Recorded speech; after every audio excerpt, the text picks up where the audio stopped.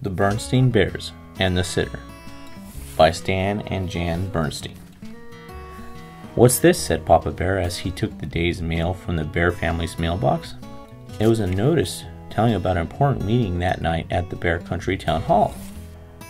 Mama Bear called up Grizzly Gran.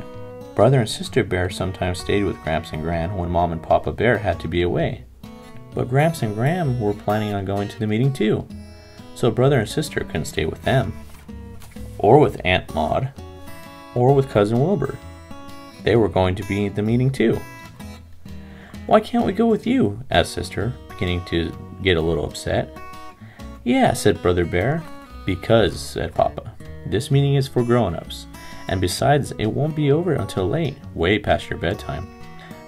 "Well, where are we going to stay?" the cubs wanted to know.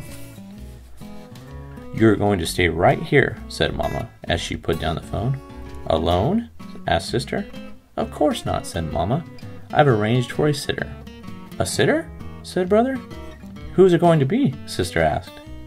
"Miss Grizzle, who lives in the hollow stump at the end of the road," said Mama, feeling much better about the whole thing.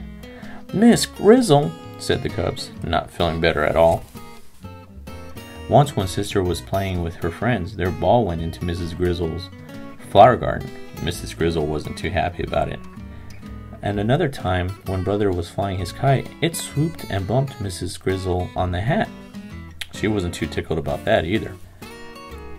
Later that evening, after the supper things had been cleaned up, Mama and Papa got ready to go to the town meeting. "But who's going to scrub our backs, read us a story, and tuck us in?" asked the Sister, still a little nervous about the idea of a sitter. "I understand that Miss Grizzle has raised 7 cubs of her own," said Mama, putting on her hat, "and I am sure she's a perfectly good back scrubber, story reader, and tucker-inner." "She's not going to scrub my back," Brother Bear said underneath his breath. Mrs. Grizzle came walking up the path to the Bear's treehouse right on time. There was no question about it. It was the same Mrs. Grizzle who got bopped with the kite and didn't like cubs tromping on her flowers. She was very large, almost as big as Papa, and she carried a drawstring bag. "Evening, all," said Mrs. Grizzle in a loud, jolly voice. "Well, time's a-wasting, you two," she said to Mama and Papa. "You'd better skedaddle off to your meeting." Mrs. Grizzle had a strong way of saying things, and folks usually did what she said. Mama and Papa kissed the cubs goodnight and skedaddled. "Woo!" said Mrs. Grizzle as she sat down in Papa's big chair. "It sure is good to get a load off your feet." She took off her hat and looked into her drawstring bag. There's something about somebody looking into a bag that makes cubs very curious. "Mrs. Grizzle," said Sister. "Yes." "What's in the bag?" "Nothing much, just some things I take along when I go sitting, a piece of string, a pack of cards." Meanwhile, over at the town hall, the Bears were getting ready for their important meeting. They were getting ready for speeches, voting, and arguments about some new laws. But Mama's mind was not on the meeting, neither was Papa's. Mama and Papa Bear were thinking about what was going on back home. "Sister looked a little worried when we left," fretted Mama. "So did Brother," agreed Papa. They decided to call home and see how things were going. "Things are going just fine," said Mrs. Grizzle. "Brother and Sister can't come to the phone right now. They're busy playing cat's cradle." "Have a good meeting," shouted the cubs, but they say to have a good meeting.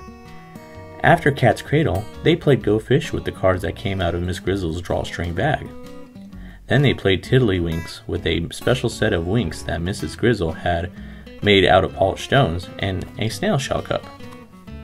After a while, the cubs got the yawns, and Mrs. Grizzle began getting them ready for bed. And she did, indeed, turn out to be a very good back scrubber. Brother changed his mind about having his back scrubbed.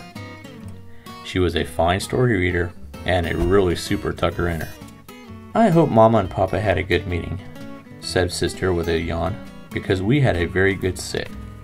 The cubs had a number of different sitters from time to time, but Mrs. Grizzle was their favorite, and they were always glad to see her. The end.